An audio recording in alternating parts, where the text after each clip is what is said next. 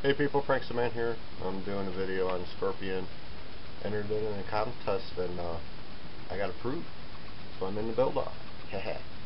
um, better get moving. Competition looks fierce, so I better show. Uh, right now I'm working on the motor. Can't do anything outside. Can't do any welding, work on the tracks or anything. So figure square away the motor. Square away the transmission. I'll show them off, show you what I got, and well, take it from there. Here, show you the motor.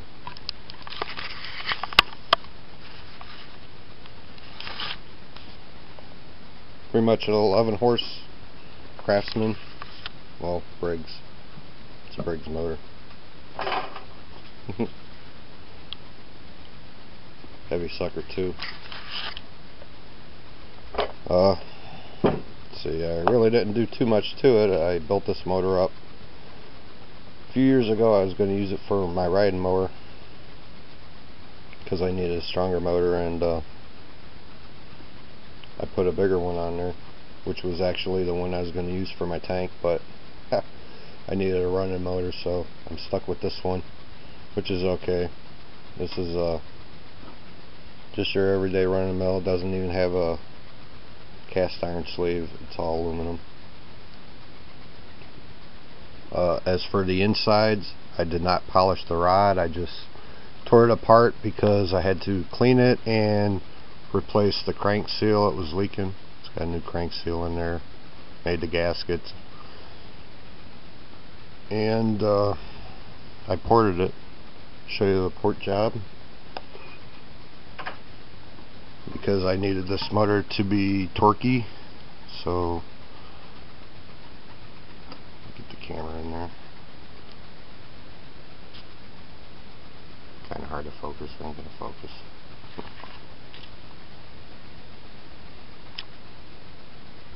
But that's the exhaust. Maybe this way. Got a big exhaust runner in it. I did the intake too. You open the valve.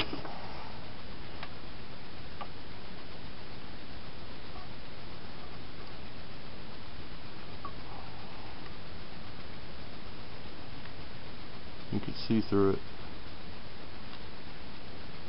You guys who build these motors know that these things are pretty restrictive in the runners, so importing it and being able to just see through it, you're going to get an increase in power. So the engine block's pretty much squared away. I gotta get a new ignition coil. This one's dead. And for tonight, I'm going to gasket match the head gasket, and then match that to the head. When I come back, I'll show you. Okay, I'm halfway through. I got the gasket in place. I unshrouded around the intake. Let me show you what that means. Get a wrench and point at it. Unshrouded around here.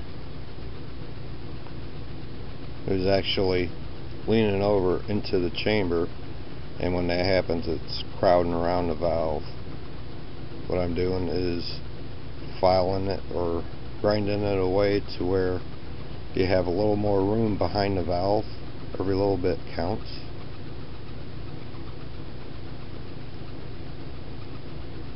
As compared to this side.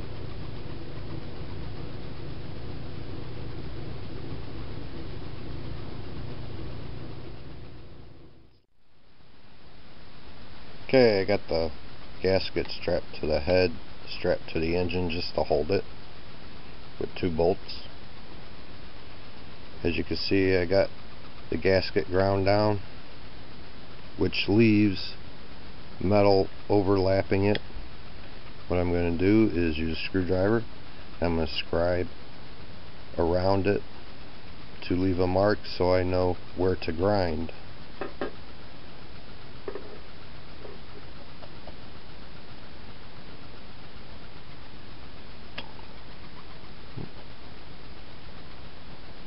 Kind of hard to do with one hand. Okay.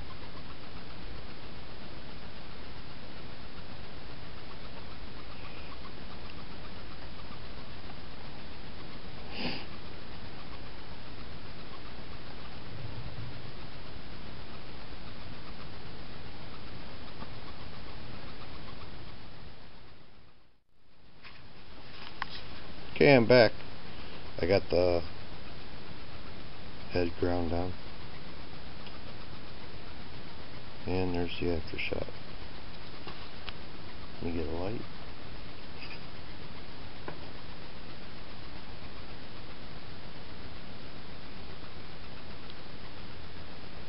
Right up to the edge of the gasket now. Okay. Okay, I got it done. Before and after shots will be after the video, after the credits, so look for them. Pretty easy mod to do.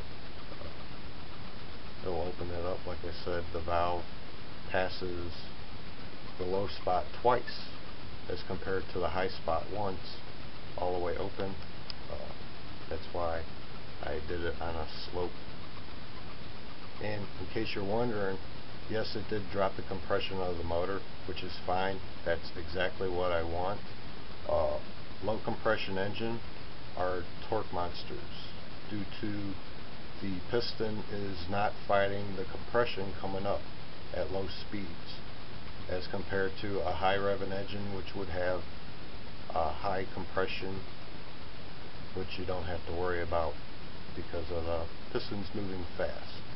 That's the reason why low compression motors always make more torque at the low end than a high compression engine at low speed, low RPM. So that's what I'm building this motor for, low torque. A wise man told me if you build a motor for torque, horsepower will follow. So that's been my philosophy ever since I heard it. My advice to you. Rate the video, subscribe, leave a comment. Thanks, man. Bye.